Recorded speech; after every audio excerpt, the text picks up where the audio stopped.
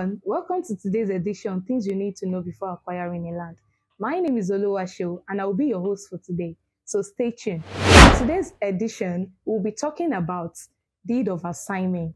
And deed of assignment is one essential and important document you have to get before acquiring that your desired property, either land or a house. So what is deed of assignment? Deed of assignment is a legal document or a contract used to transfer the ownership of a property from one party to another.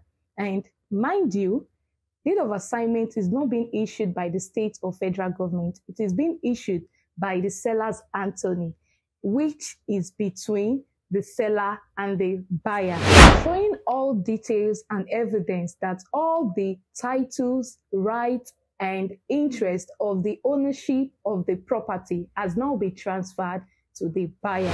So thank you for watching and joining us on today's edition. Stay tuned for more. So like, share, comment.